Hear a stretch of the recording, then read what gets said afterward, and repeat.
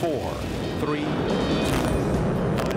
0, and liftoff of Space Shuttle Atlantis as Columbus sets sail on a voyage of science to the space station.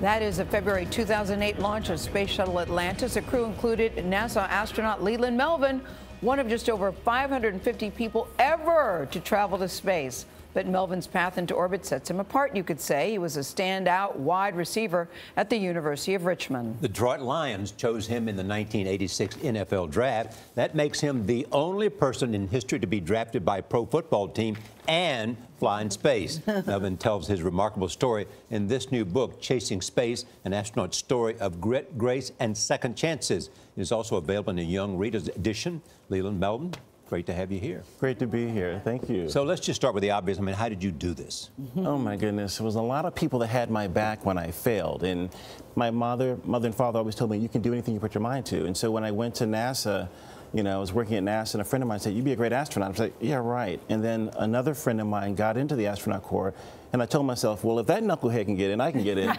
So I applied after he got in, and I got in. But you never thought you could be an astronaut because you said you didn't see a black astronaut growing up. Right, 69, Neil and Buzz walking on the moon, these buzz cuts, that wasn't me. I wanted to be Arthur Ashe. He trained right down the street from where I lived in Lynchburg, Virginia, on Pierce Street by Dr. Roland Johnson. And so he had character, he was intelligent, he was athletic, he was a great person. I wanted to be him. Much admired American. Yeah. But science was a favorite subject of yours as a child, right? Well, because my mother gave me a chemistry set that was non-OSHA certified, age and appropriate, and I created an explosion in her living room, and that activated my brain to be a scientist. Yeah. But I love one of your favorite entries in your journals is take extravagant pleasure, listen to that, take extravagant pleasure in being alive when you're up there. You said nothing really prepares you for what you see once you're up in space. Yeah, you see these colors of the Caribbean. I mean, you almost need new definitions of blue to describe these colors.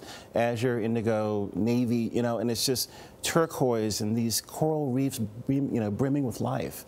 And it just kind of blew my mind. But on your path to becoming an astronaut, you had a very bad ear injury, and they told you, look, you will never be able to get into space. Yeah, the doctor said, you will never fly because we don't know what happened to you. I was in a training accident in this 6 million gallon pool, and they forgot to put this little pad in my helmet that would allow me to clear my ears. And when I was going to the different memorial services for the Columbia crew, the chief flight surgeon watched me clear my ears as we took off and landed, and he signed me a waiver to fly because he said, I believe in you.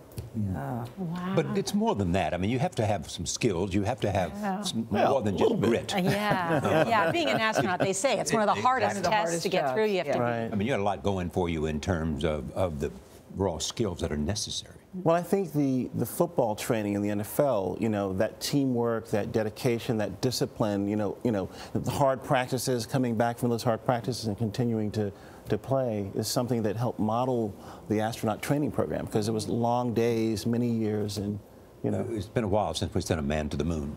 Right. The young generation doesn't necessarily understand or appreciate NASA.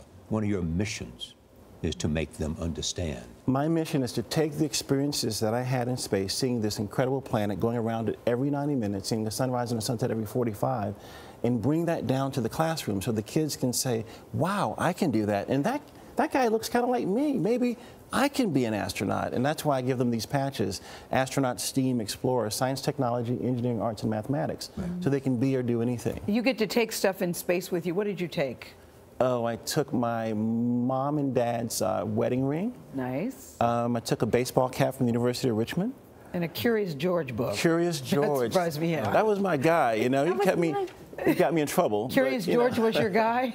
The Little Engine That Could and Curious George. Those were my favorite books, too. Yeah, Leland Melvin, wonderful to have you here. Thank you so much. Thank you so much. And Chasing Space is on sale now. And you can hear more of our CBS This Morning on our podcast. Find extended interviews and podcast originals on iTunes and Apple's podcast app.